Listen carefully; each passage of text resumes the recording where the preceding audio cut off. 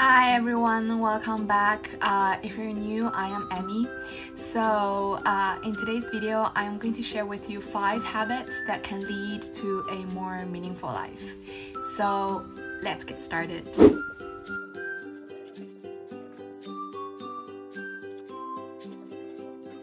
Now, being thankful is one of the best healing tools in our life. Can encounter a lot of difficulties and challenges and downturns in our life, and sometimes we may perceive it as being not worthy of living. But if we are always thankful, can always see beautiful things around us, and then we might think, oh, perhaps our life is still worth of living. So keeping a notebook to record everything we are thankful for every day, this would really make us become a happy person. Now, this habit was formed this year, or perhaps last year, in 2020. So every day we're bombarded with negative news. So taking out some time to reflect upon what we're thankful for in our life really help us to, I think, face bravely the challenges of life. So this is my notebook in which I record everything that I am thankful for. So this is the kind of cover page. And my habit is I would write down 3 things I am thankful before going to bed.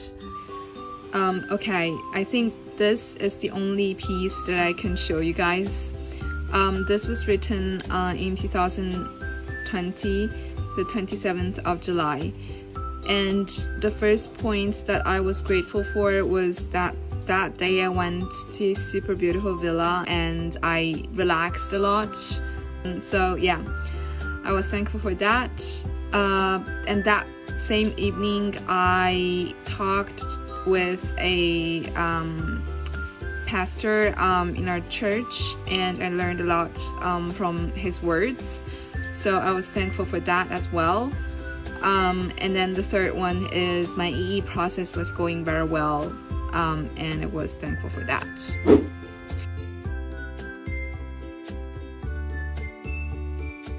Now, this might sound a bit weird at the first glance, but once you get into this habit, you will find it so useful.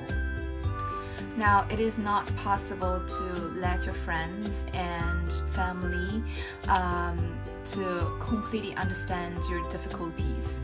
So writing a letter to yourself is a really good way to record, to narrate, that help you to relieve some of your negative feelings and be encouraged. So the first letter I wrote to myself was in, I think, 2014. So 6 years ago, when I was like only 10, 11 years old. And the reason behind this is because I am perfectly fine with encountering challenges and difficulties. What I'm not fine with is letting those things go without learning anything from them. So writing a letter to yourself, reflecting upon the problem, is a really good way to learn from challenges and difficulties. Now, what is really good is when you read back to those letters, they really give you a sense that you have grown a lot. Now, I have 2 of my recent letters that I wrote to myself. This one was last June when I finished my junior year of IB, and this was just a few weeks ago. I wrote it to myself to the 2020's Emmy. So I'm just gonna read, I think I can, the beginnings of this. Okay. Dear Emmy, thank you so much for another brilliant year as a Marymount Junior. Not just grades, but also spiritually and socially. You experienced failures, difficulties, sadness, and anxiety, but also grace, love, care, help from our greatest God. This is a great year of experience and of life. Thank you for your diligence, your hard work, your self-motivation, and your dream. Never lose confidence in you. You are the best no matter how other people view and judge. Don't underlook to your shortcomings. Those are all areas to improvements. Failures are sometimes more precious than successes. They're not points of weaknesses. They're areas that suggest new possibilities and new dreams. Your passion for psychology shines through every area and judgment in your life, and this is very beautiful. Okay, so yeah, this is the first few lines I wrote myself after I finished my junior year. It was a difficult year, and I have had a lot of experiences. So yeah, so it's just very beautiful reading back to these letters. Okay, now I'm opening the one that I wrote just a few weeks ago. So, okay. First, congratulations for making another wonderful, a bit painful, but definitely amazing year. I know you're tired and sometimes want to give up everything, but thank you for being so brave even facing the darkest part of your life. Failures bring to growth. This is the sentence that best summarizes your year. Thank you for loving yourself so much, even when you seem not to deserve love. You have been selfish, you have been rude, impatient at times, but that's okay because you've realized this and you put in effort to change them. An adult who is mature enough to have the courage to be grateful, even in difficult times, knowing profoundly that it is in these difficult times that we are shaped into the most beautiful and sacred beings. Yeah. So this is the beginning of this. Yeah, I'm really grateful for everything that I have experienced this year. Some of them are not the cutest thing in the world, but definitely I've learned so much from them, and I really feel that I have grown, and that's why this year's letter is super long. It took me like ages to finish it because I just had so much thing to write.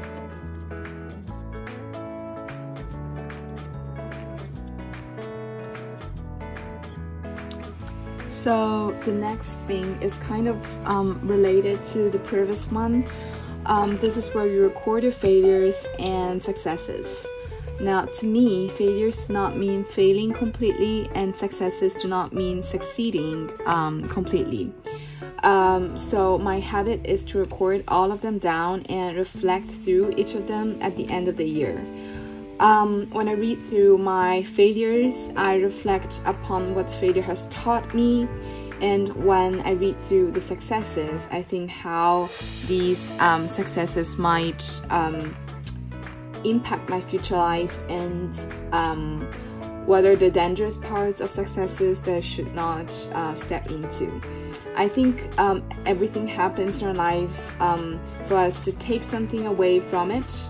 So if we just let those events go away, then those events might as well be wasted. So we have to make a place for them.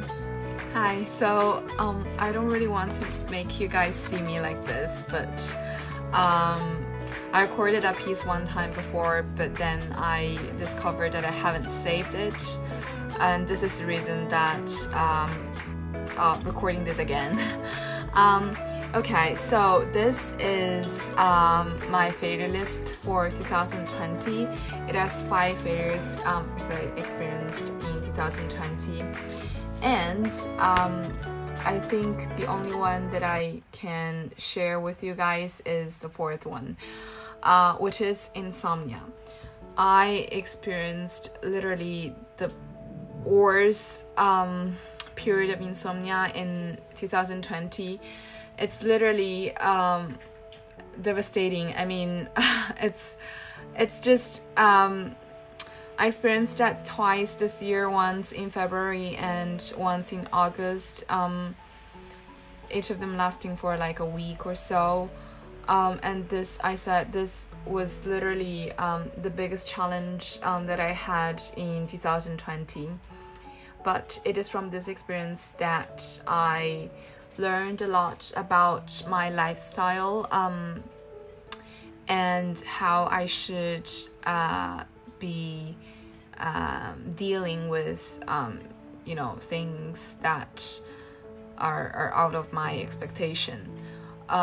Because I am the type of person who has a very kind of fixed time plan for sleeping and waking up. So once this time plan is kind of disrupted, I will get very mad.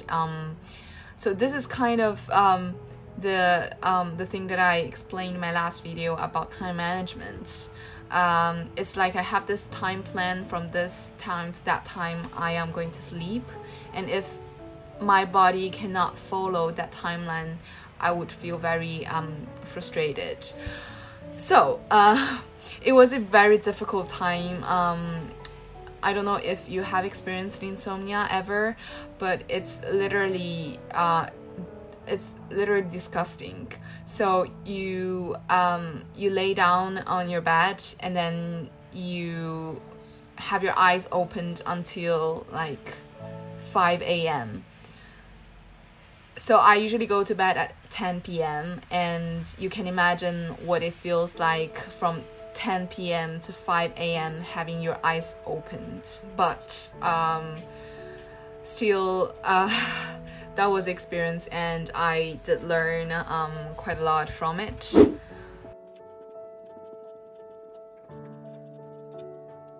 Now, this is actually a super important topic to cover at the beginning of the year.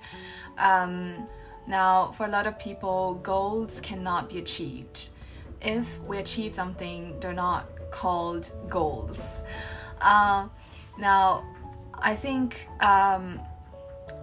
one TED Talk that changed my view of setting goals is the one in which the speaker talked about how we should not really focus on the goals, we should focus on the ways we achieve the goals, because whether or not we can achieve the goal we cannot control, but we can control our behavior, we can control those sort of building blocks towards that goal. So instead of really focusing on those goals, we should focus more on how we achieve them.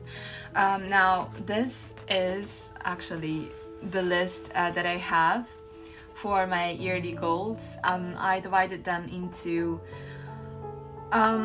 three components. The first one is character development, so the sort of character and temperament control that I want to gain in 2021. Habit development, and so what are the sort of habits that I want to develop in 2021. And then action development, which are the things I want to accomplish in this new year. And then I have left a note to myself, which says, be brave and courageous. This is a new beginning. Now leave all the regrets and sorrows in 2020 down, transform them into energy, and be prepared for this new year and brilliant beginning. Be thankful and grateful for everything that comes to your way, and no more worries. Now, I'm just gonna take you through 2 examples of my yearly goals and the plan that I've made for myself to achieve them. The first one is, so in the character development list, I have respect. So I want to become a more respectful person and respect other people more. And how I am going to achieve this is written in the habit development. I have this very bad habit in that I don't knock at the door before I go into the room. So I said knock the door before entering the room is the top one habit development in my list. So I think through developing this habit, I can become a more respectful person. And the second thing in the action development is I want to lose weight to 48 kilograms, and that is that will or could be reached in my habit development again. Running every day, drink 1.5 liters of water per day, and eating low-calorie food. Okay, so those are the two examples of my yearly goals, and as you can see, I'm not just focusing on the goal.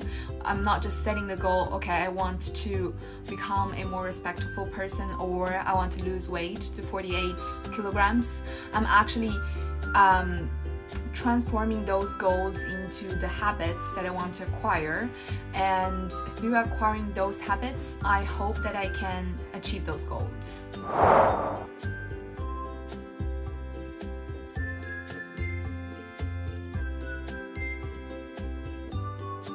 Now, keeping a collection of beautiful quotes is a bit personal, and I think this rather than being a habit, I think this is more of a personal choice.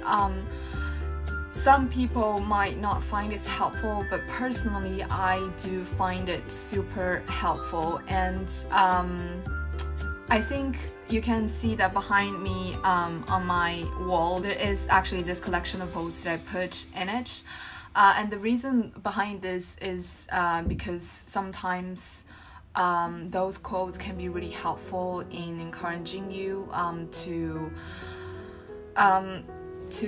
go on and helping you from your failures. Now, those quotes can be from famous people, or sometimes they're just lines from poems. I love poems, and I know that a lot of people do not like poems. They think poems are not, you know, practical, but I think that really depends on personal taste. But I think poems are really helpful.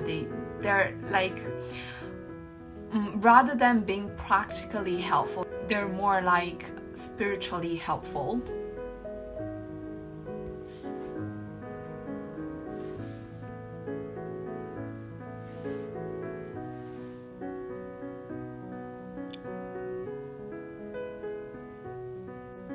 Now, this is I think the quote I wanted to comment on.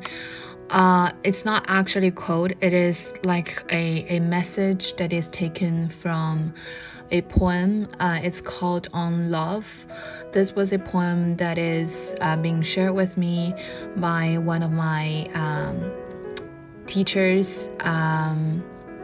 She's very nice, and this was after I have experienced a super big failure.